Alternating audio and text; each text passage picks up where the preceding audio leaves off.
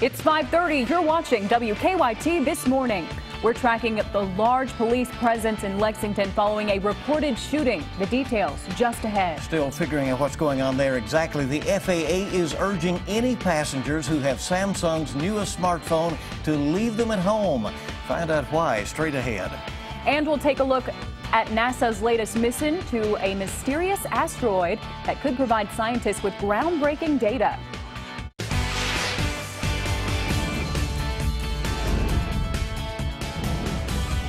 This is WKYT This Morning. Kentucky mornings start right here on WKYT, and it's so good to have you with us on this Friday. I'm Bill Bryant. And I am Andrea Walker. It is Friday, thank goodness, September 9th.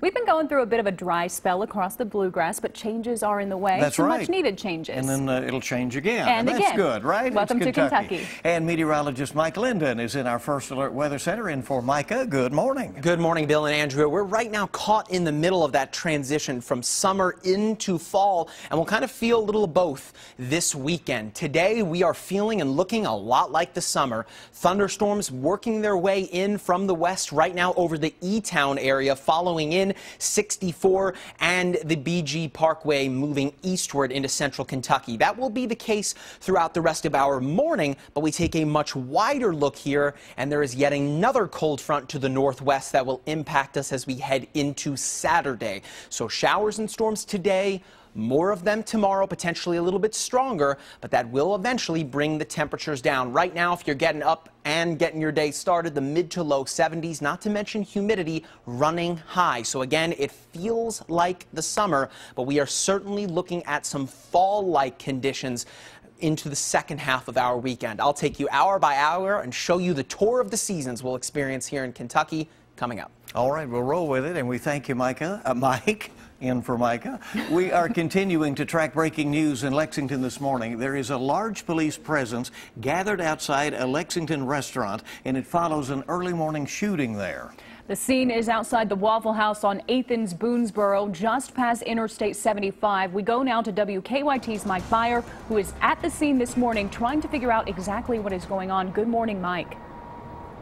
Good morning, Andrea and Bill. That's exactly right. There's a large police presence here at the Waffle House on 8th and Boonesboro Road. Now, details are limited right now, but here's what we know right now. Around 4 a.m., police say someone shot himself while in a car in the parking lot.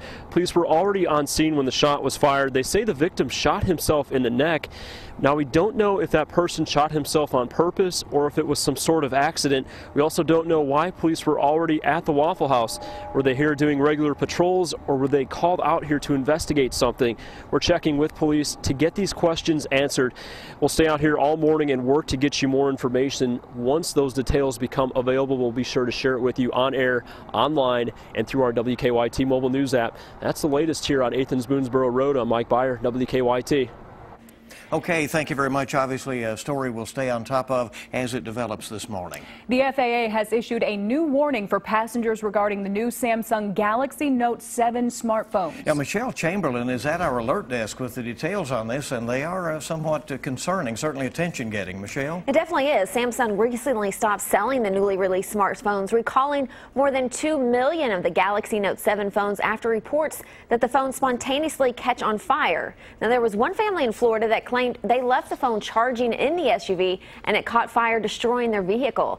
Reports like this one have prompted the FAA to warn airline passengers to not use the phone on flights. The FAA also asked passengers to not put the phones in checked bags. Now, the warning goes on to say not to turn on or charge the smartphone during flights. Bill, this is definitely a rare and unusual warning by the FAA to warn passengers about a certain product.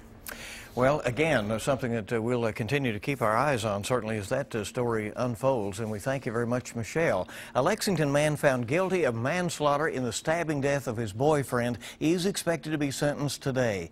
Police originally had charged Matthew Donahue with murder in the death of Todd Schumacher, but after several hours of deliberations, a jury found him guilty of manslaughter last month, a lesser charge, and jurors have recommended Donahue spend 10 years behind bars. State police say 2 people suffered life-threatening injuries following a crash in southern Kentucky. It started in Knox County when police tried to pull over a speeding Mercedes on US 25 in the Bimble community. They say the car did not stop for several miles, so they stopped pursuing for safety. Shortly after, police say that Mercedes ended up hitting a tractor trailer and 3 other vehicles on the same road near Corbin. Police say a 16-year-old girl driving the car and a 20-year-old passenger were both flown to a Tennessee hospital in critical condition. They say the teen driver, who is from Harrogate, Tennessee, had been reported missing by her mother this morning. And new this morning, deputies in Franklin County say a man wanted for questioning in a home invasion has been arrested. The Franklin County Sheriff's Office says they found Robert Solomon yesterday afternoon at an apartment on Leewood Drive. Deputies say Solomon tried running off, but they arrested him. They say the home invasion happened Wednesday at a home on Winston Avenue. Deputies say a gun, drugs, and items stolen from the home were found in Solomon's possession at the time of his arrest. And one person is dead this morning following a violent crash involving a school bus in Metcalfe County. It happened yesterday on Highway 1243 near Edmonton when a Metcalfe County school bus and a van collided head-on. Police say the collision caused the van to flip and catch fire after leaving the roadway. The coroner says the driver, Alicia Thurmond, died at the scene. Neighbors say they tried to take care of the children involved until first responders arrived. I tried to comfort them, get them away from the wreck, try to get them out of the smoke. Police say of the 34 students on the bus, none were seriously injured. Investigators are still trying to figure out what led to the crash. Lexington police are still searching for a group of men they say robbed a family at gunpoint. Police say 3 men forced their way into a home on Lucille Drive in the Masterson Station neighborhood Wednesday night. A family with 2 children were inside. Police say none were injured, but the robbers stole money and marijuana along with the family's car. The suspects are described as 3 young black men who may have had gold teeth. Police say the stolen car they're looking for is a gray Toyota Camry. It appears a man accused of abandoning dozens of horses in Mercer County has been offered a plea deal. According to our news partners at the Herald Leader, the Mercer County attorney has offered a deal to Charles Burrell. The details of the deal are not known. Burrell is charged with 43 counts of animal cruelty. His daughter Maria also faces charges in the case. Burrell's next hearing is now scheduled for September 29th. Well, the Cincinnati Zoo is expected to reopen as scheduled today. This comes after police say someone called in a threat to the zoo yesterday. Investigators have not detailed what the caller said, but as a precaution, police and zoo officials evacuated more than 100 visitors and staff. Bomb-sniffing dogs were brought in to search the zoo, but police say nothing suspicious was found. The zoo has been the target of critics after a gorilla named Harambe was shot and killed back in May after a 3-year-old boy fell into the gorilla's enclosure. So some challenges up there this summer, you know. It's been a tough summer for them. This morning, a NASA spacecraft is on the way to Bennu, a small asteroid orbiting the sun, hoping to bring back a handful of dust that could hold clues to the beginning of our solar system. It's chasing down the asteroid, essentially. Hedda Daniels has the latest on this first-of-its-kind mission. Everyone is go. All eyes were on the heavens as OSIRIS-REx, a spacecraft named after the Egyptian god of resurrection and fertility, left for its mission to learn more about the origins of life on Earth. And liftoff of OSIRIS-REx, its 7-year mission to boldly go to the asteroid Bennu and back. The 19-story Atlas rocket carrying OSIRIS-REx blasted off, traveling at 22,000 miles per hour. Every day at NASA, we're turning science fiction into science fact, and that's what we did tonight. It will take the SUV-sized spacecraft 2 years to reach Bennu. Once there, OSIRIS will map the asteroid and then reach out its robotic arm to kiss the flying space rock, collecting dust and gravel to bring back to Earth. What will happen when the samples come back will be decades of study. Scientists say Bennu contains carbon that dates back 4 billion years to the beginning of our solar system. We're going to be answering some of the most fundamental questions that NASA really focuses on.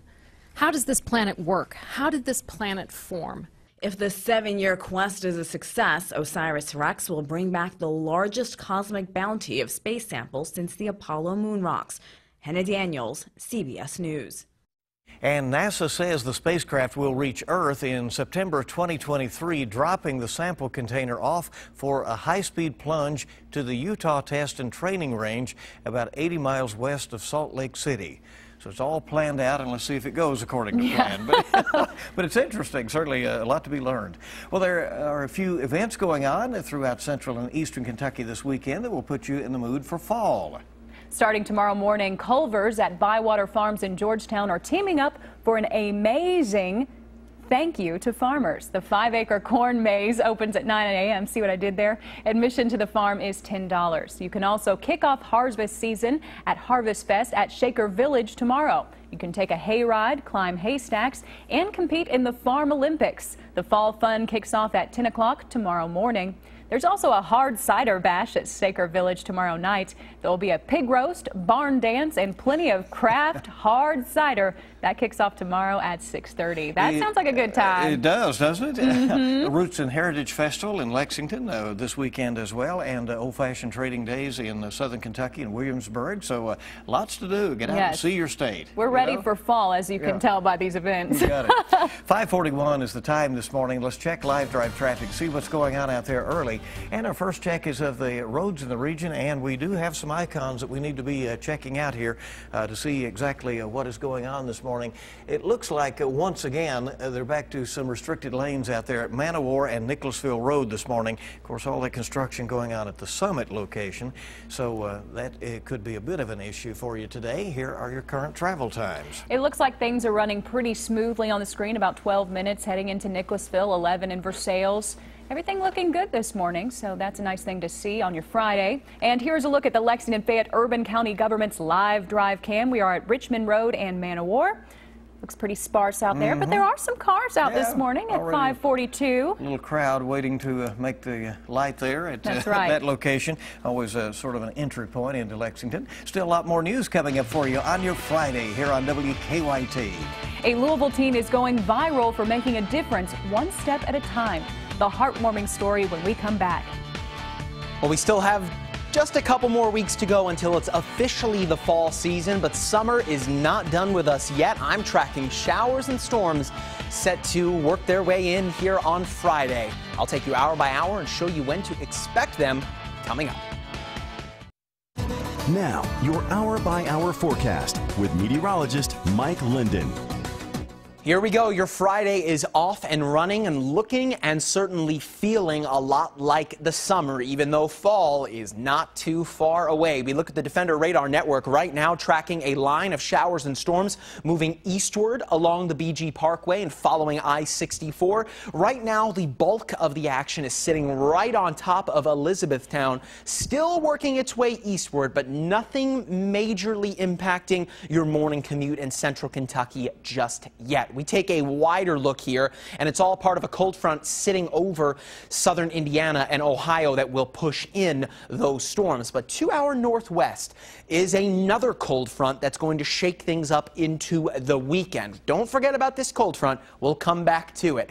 Now, looking at your Friday here on the hour by hour, if there's anything good about these storms, it's that the thick clouds will keep those temperatures down. Rather than hitting the mid to low 90s, most of us today will hit the mid 80s. So a little bit cooler, but it's still going to be rather humid and ugly through most of your day today. A little difficult to really plan to do anything outside when you're talking about the scattered showers and storms. This is your hour-by-hour forecast. By about 7 o'clock this morning, most in central and northern Kentucky will be getting in on the showers and storms. Pushing forward, we start to see those showers and storms move into Clay County, Rockcastle County.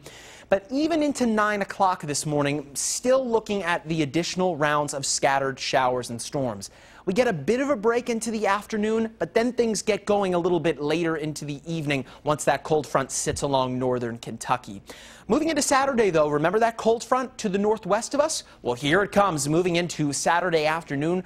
A more potent line of showers and storms this time. Notice the orange, the yellow, moving right on through central Kentucky. That's right around 5, 6 o'clock on Saturday. Those are some stronger storms. Could be bringing in some very gusty winds as well. But behind that front, look at these daytime highs, the upper 70s for your Sunday. That is really going to be the big story of the weekend. As that front cuts across the Commonwealth on Saturday, moving into Sunday, we start to feel and look a lot more like fall. So it's a tale of two seasons here over the next few days. We got the summer today and tomorrow, and then Saturday feeling a lot like autumn. Pumpkin spice lattes, you can almost smell them. But today and tomorrow, not exactly the prettiest days out there. So if you have plans to be outside, have a backup plan just in case. The bulk of the rain comes tomorrow afternoon. That's when we'll see those stronger storms, but still a little ugly out there today too. Yeah, and you might look out and miss most of it, right? I mean, it's scattered. Today, more so than tomorrow. As you saw there, that very organized line, that cold front tomorrow is the day, but today a little more scattered. So you could probably get away with things today. Well, I tried. Okay. Brings on the cooler weather, though, on Sunday. That's true. There you go. Glass half full. There you go. Okay, the time this morning on WKYT is 5:49. A picture of a Louisville teenager praying with a homeless man has quickly gone viral, but the emotional story behind it has made him a standout individual in the community. 14-year-old LaRon Tunzel has lived in the city's west side all his life. While his mother admits years ago she feared her son might grow into a little bit of a troublemaker, that hasn't happened. LaRon has joined a growing organization that is working to change his neighborhood for the better. And one of his gestures of kindness is getting a lot of recognition. LaRon was helping feed the homeless when he noticed a man in line who looked worn down. Then he noticed that the man didn't have any shoes on, so without hesitation, he prayed and then took off his own brand new shoes for a special surprise. Well, at first he was like, "Nah, I can't take these because these are too expensive." And I told him, you know, take it because it's what God wanted me to do. So I told him to take it for me. That's when a picture of the gesture was taken and then posted to Facebook. Now listen to this. The photo has been viewed and shared more than 1 million times around the country, even the world. Just a good example of making a difference, one step at a time. A lot we can learn from this young man right here in Kentucky. Absolutely. It certainly is wonderful. You know, you have also the kids who are mowing lawns over there in Louisville, you know, so trying to turn around what's been a tough summer, certainly for many. But yeah, what a great story. Good story. Time this morning is 5:50. It is 10 till 6 on WKYT. Coming up, you'll get the stories making news at this hour. We'll look at traffic this morning and see how things are moving along out there. All of our top stories on the way, and some health news as well. And it's good to have you on WKYT this morning. Good morning and welcome back into WKYT this morning. We're glad you're up and at it with us, rising and shining, doing the best you can anyway on a Friday, right? 5:54. Like you said, a short week that turned into a long week for us. Let's take a look at some of the stories we're working on for you at this hour. Our news team is busy as we continue to follow an early morning shooting in Lexington. We're told it happened outside the Waffle House on 8th and Boonesboro Road. Details limited at the moment, but a large police presence remains at the scene. We'll have much more on this developing story coming up. A live report at 6 o'clock. Well, the White House is assessing whether North Korea conducted its 5th and largest nuclear test. The development comes after the U.S. Geological Survey recorded a 5.3 magnitude seismic event near the North's known nuclear site this morning. President Obama had just wrapped up his final trip to Asia as president, where he warned of tougher sanctions against the nation over its nuclear program. And with less than 60 days to the general election, the 2016 presidential candidates are sharpening their verbal attacks. At her first formal press conference in 278 days, Hillary Clinton labeled Donald Trump a gift for ISIS and criticized his praise for Russia's president during Wednesday's Commander-in-Chief Forum.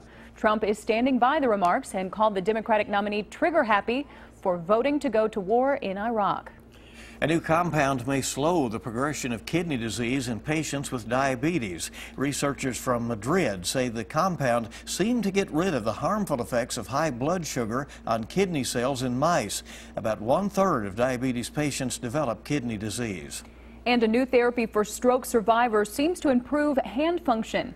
In the new technique, patients control electrical stimulation to their weakened hand with a glove worn on their other hand. Researchers say patients who received the new therapy scored twice as well on dexterity tests than patients who received the common treatment. Interesting. Yeah, very good research there. We'll see if that continues to develop. Now let's get a check this hour on today's traffic trouble spots with live drive traffic. And we'll see what's going on by taking a look at the region this morning. And there are several sites where there'll be some construction work going on today, as you see. And we're taking a look right now at really no problems reported anywhere. In the day ahead, though, watch for that work to continue on Nicholasville Road at Man-O-War in the area of the Summit. And here is a look at the Lexington-Fayette Urban County Government's live drive cam. We are looking at Man-O-War and Todd's Road, and there ain't a soul to be seen. Oh, here's a couple. They're driving around, but the roads are pretty much yours if you head out at this time of the day. Yeah, it looks pretty good out there. No fog really to worry about this morning, which had been a bit of an issue during August. So, all right, we want to check in. Meteorologist Mike Linden is in this morning. Hello there. Well, good morning, Bill and Andrea. Today, the end of the work week, showers and storms already moving into the bluegrass. Still a little slow to get to the bluegrass region, but regardless, still looking like a steamy and stormy Friday. There's still another hour to come of WKYT this morning, so don't go anywhere. We still have plenty more to come.